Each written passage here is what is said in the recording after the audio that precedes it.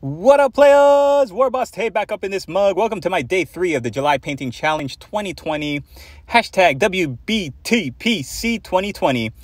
Didn't get anything done in my studio, so let's answer the daily question. I want to throw it out there and see what you all have to say. And while I'm talking, I'm going to be showing you pictures of my dog Duke before, in the midst of, and after my lady boss gave him a little haircut, because all the doggy salons are closed. So you're going to see him going from looking like a shaggy yak beast to a cute little teddy bear puppy dog, which is what we like.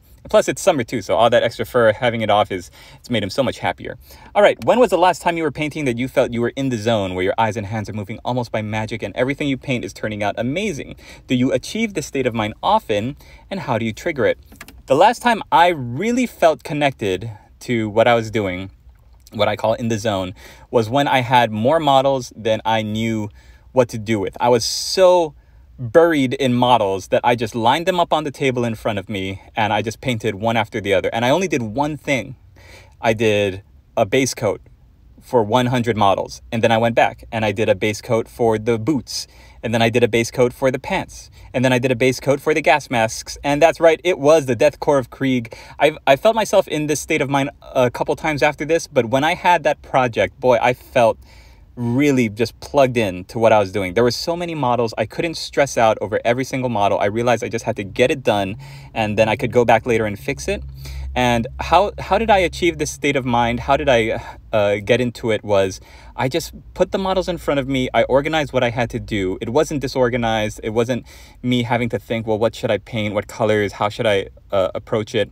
If you have too many available paths, you might find yourself being crippled with the indecision of which way to go.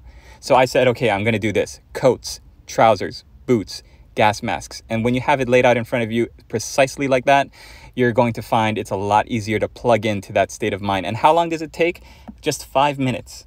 Make yourself nice and comfortable. Get a nice, get your fan on, or open the windows. Make sure you have enough light, a drink nearby, so that you don't have the need to get out of your chair. Make sure your chair is comfortable. Make sure it's supported and you have a cushion if you need it. And then just 5 minutes where you're focused on what you're doing is all it takes.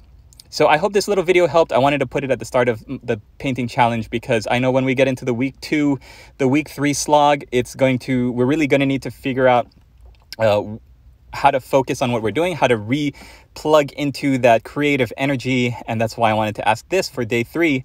So you have the resources to go out there and get the job done.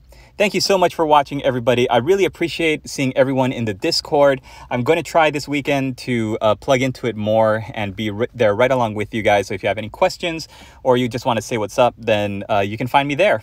All the information, the links for my Discord and my Patreon is down there. Speaking of Patreon, thanks to Joe Razorwire, Pix, Harry Smith, Logan Swanson, Darth Torlin, Kim Arn Larson, and brand new to the Players Club, Octave Villar. Thank you guys so much for supporting my studio. If you want to join them, you can hit up the Players Club at patreon.com/warboss tay. We'll see you tomorrow.